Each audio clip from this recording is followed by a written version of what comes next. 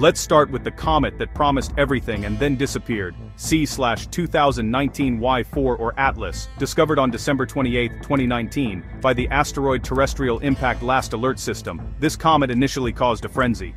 Its brightness was increasing at an astonishing rate, leading astronomers to predict it could reach a magnitude of -5 by May 2020, potentially becoming as bright as Venus and visible during the day. But then, in early April, something went wrong. Instead of brightening, it stalled and then began to fade rapidly. Astronomer Quanzhi Ye of the University of Maryland led a team using the Hubble Space Telescope to get a closer look. On April 20th, Hubble revealed the truth. The comet's nucleus had shattered into a trail of more than 24 small, icy fragments, some no larger than a house.